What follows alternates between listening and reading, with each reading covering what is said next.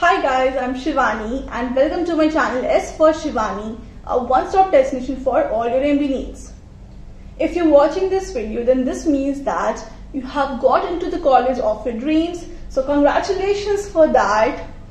And at this moment, I'm sure you're full of excitement, but there are also some fears, some nervousness as to how your first semester or the very first month of your college is going to be.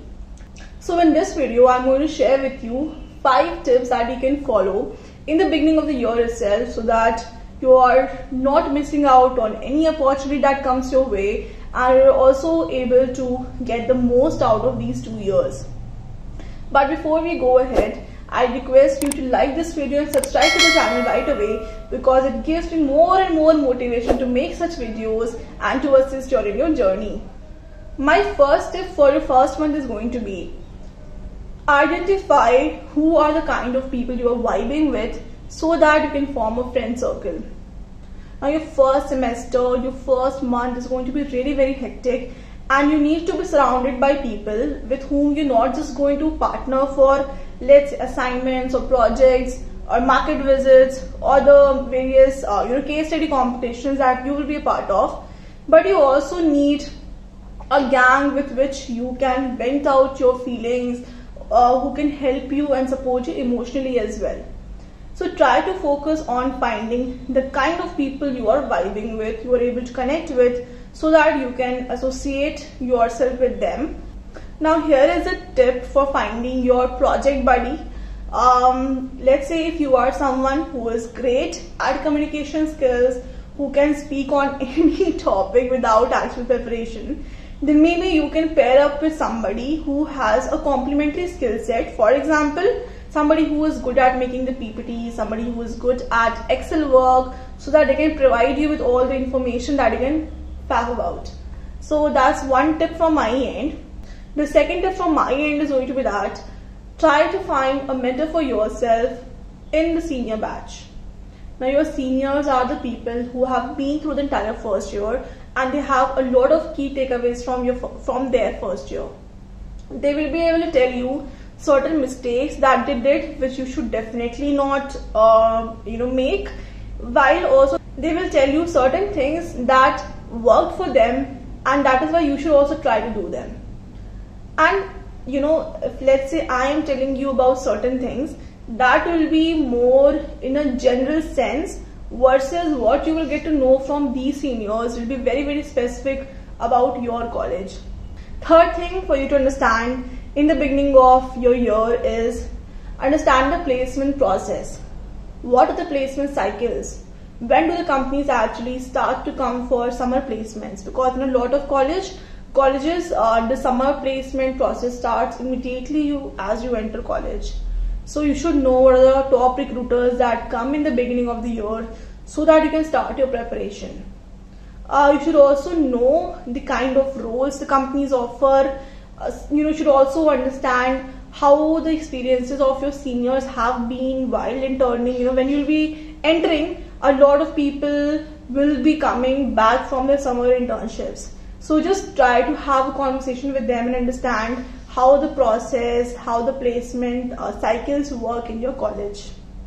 Fourth tip for you to do in your first month of your college is try to get a CV pointer. Now it can be that you have been able to successfully get into the college you have been aiming for, but when it comes to your resume, it just reaches half page or 3/4 page.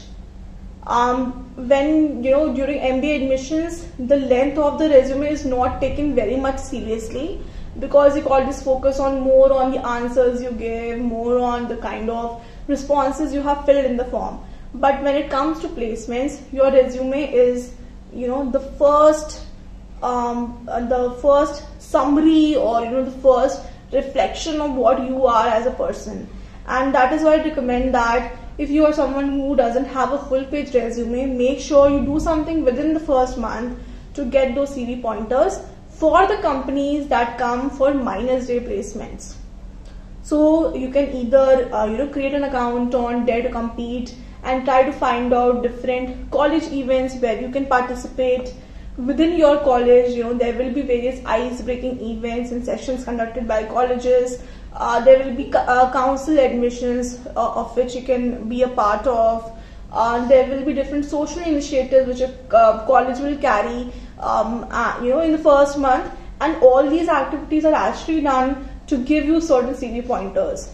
So even if you're not able to win them, just get that participant certificate with you, and you can always negotiate with your placement team to let you write and mention those in your resume, depending on how flexible the placement team is in your college.